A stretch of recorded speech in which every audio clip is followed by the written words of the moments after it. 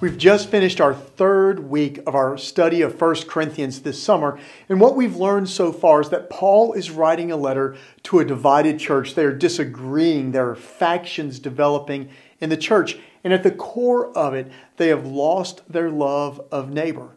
The people love Jesus, but they don't love each other. And Paul wants to correct that issue.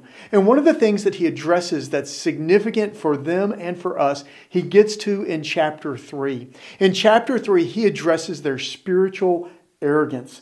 He feels that they are overestimating themselves. They are overestimating their relationship with Jesus, their development as followers of Jesus. And this is what he says in chapter 3. He says, "And so, brothers and sisters, I could not speak to you as spiritual people, but rather as people of the flesh, as infants in Christ. I fed you with milk, not solid food, for you are not ready for solid food. Even now, you are still not ready, for you are still of the flesh." What Paul's telling them is, you're just babies in the faith. You still look like you did before you ever knew Jesus. And what's the issue? Why is it that he says that they're spiritually immature? This is why. For as long as there is jealousy and quarreling among you, are you not of the flesh and behaving according to human inclinations? What Paul is saying to them is that as followers of Jesus, it's just as important how you debate the issues as whatever issues you're debating. In other words, he's admitting Christians are going to disagree. We're going to fight at times.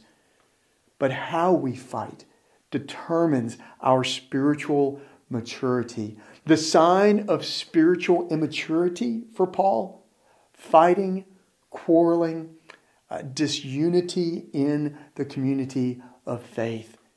And here's what Paul does. Paul, he's great about this. He always addresses a specific illustration. And so he talks about, at this point, his relationship with a guy named Apollos. Now, Paul planted the church in Corinth. When he left after 18 months, Apollos came in and began teaching in the church at Corinth. And there was either a real or perceived rivalry between the two of them. But here's what Paul said about that. He said, the church belongs to God. It's not mine. It doesn't belong to Apollos. I planted, Apollos watered, but at the end of all things, he says, we are one.